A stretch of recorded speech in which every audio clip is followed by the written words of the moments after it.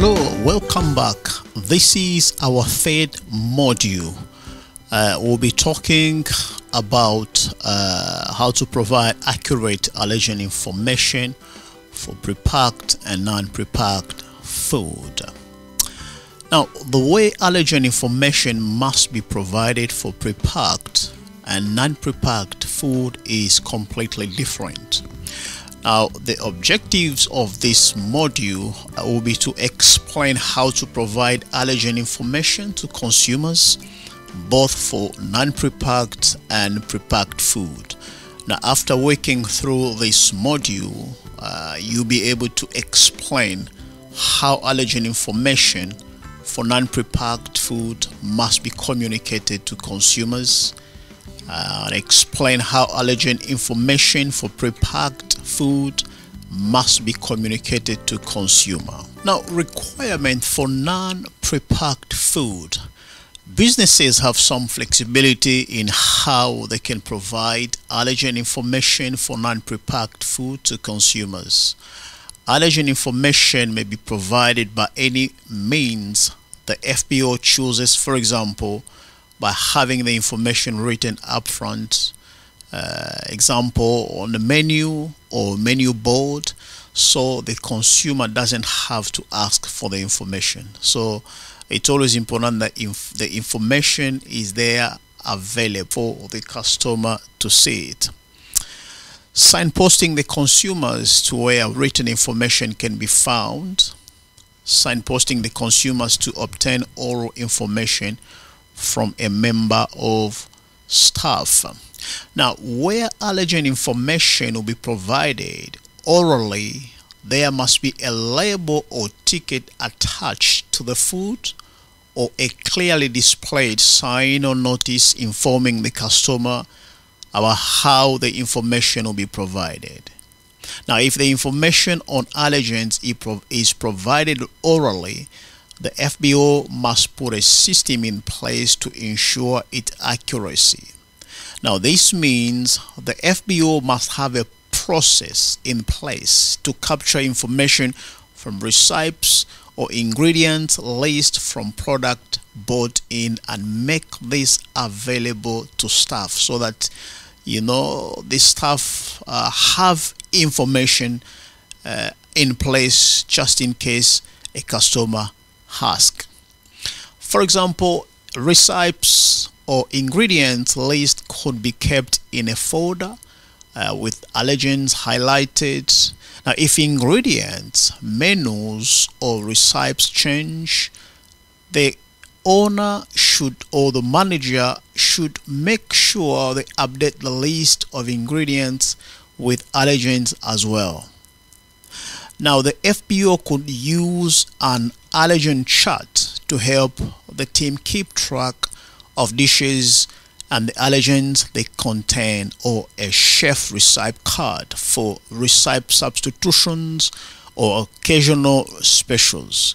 Now, it is very important that consumers with food allergies or intolerances can make safe and informed choices when selecting their food. This is very important. Any staff who are serving customers should know the potential risks to customers' health if they provide them with incorrect allergen information. Let me say that again. Any staff who are serving customers should know the potential risks to customers' health if they provide them with incorrect allergen information.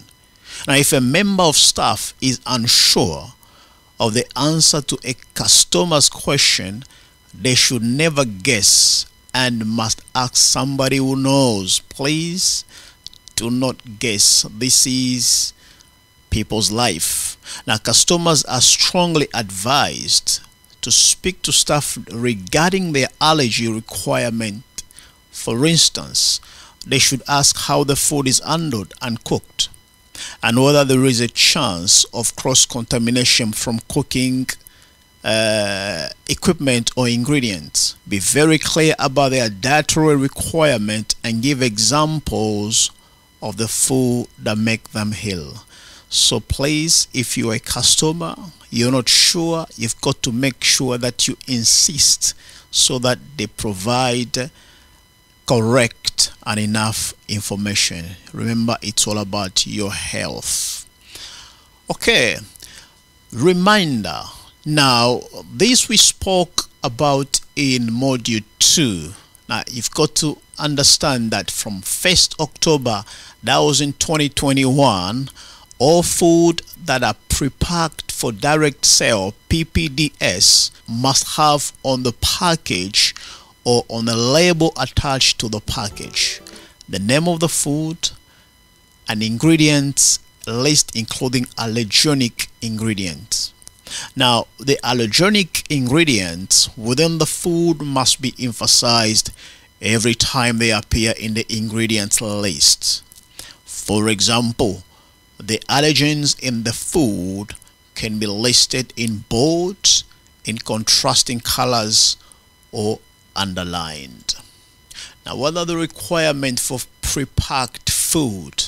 Now, depending on the product, some or all of the following information will be required on the label: the name of the food, list of ingredients, ingredients or processing aid causing allergies or intolerances that are stated in the 14 allergens, quantity of certain ingredients or categories of ingredients, net quantity of the food, date of minimum durability or the use by dates, special storage conditions and or conditions of use, name of business name and address of FBO, the quantity of certain ingredients or categories of ingredients, net quantity of the food, date of minimum durability of the use by date, special storage conditions and or conditions of use,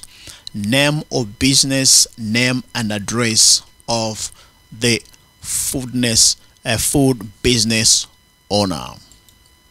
Now, how to label allergens on prepacked products? The allergenic ingredients need to be emphasized using a typeset that clearly distinguishes them from the rest of the ingredients. For example, by means of the font, style, or background color.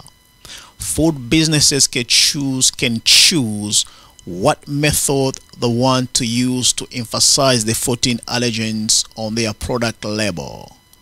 The allergenic ingredients also need to be indicated with a clear reference to the allergens as listed in Annex 2 of Regulation EU number 1169/2011 EU FIC. For example, prawns, crustaceans, or cod fish, where several ingredients or processing aids in a food originate from a single allergenic ingredient. The labeling should make this clear for each ingredient or processing aid concerned, for example, cod fish. Now, the food product without an ingredient list. Some food, such as alcoholic drinks with more than 1.2% by volume of alcohol, do not require an ingredient list. Article 16(4) of EU FIC. In this case, any substances or product derived from the Annex 2 list which are present and not clear from the name of the food need to be listed using a content statement followed by the name of the allergens. For example, a bottle of wine must have a statement such as contains sulfite. If the finished product contains sulfite at more than 10 milligram per kilo or 10 milligram per liter. Now, applicable requirement, voluntary information, Article 36. Article 36 of the EU FIC covers the applicable requirement, for voluntary food information and the implementing measures that the European Commission need to take on the application of the requirement. In particular, the EU FIC does not permit the voluntary use of allergen advisory statements such as contains wheat, egg, and milk to repeat mandatory allergen ingredient information. This is relevant where an ingredient list is not required but is voluntarily provided. This has come to the end of our module 3. So next we're gonna be testing you, so what we call knowledge check. Now in this knowledge check we have about 6 questions. The first one will be number 1. The smell of peanut butter will cause an allergic reaction in people with peanut allergies. Is it true or false? Number 2. Select one of the most common food associated with a food allergy. A. Nut. B. Chicken. C. Fish. So you've got to select the correct answer. Number 3. One of the requirements of prepacked food are select more than one answer. The manufacturer's name and address, the producer's name, the list of ingredients, and the name of the food. Number 4. How many UK major allergens are there? A. 12. B. 7. C. 9. D. 14. Number 5. In the UK, are food allergies more common in children or adults? A. Most common in children. B. Most common in adults. 6. You've got to choose the correct statement. Food businesses can choose what method they want to use to emphasize the 14 allergens on their product label. B. Food business can only declare allergic information to customers depending on the type of food. Okay, so choose the correct answers and make sure you send them to the email provided at the bottom of this module. Thank you very much, and I'll see you in our next module.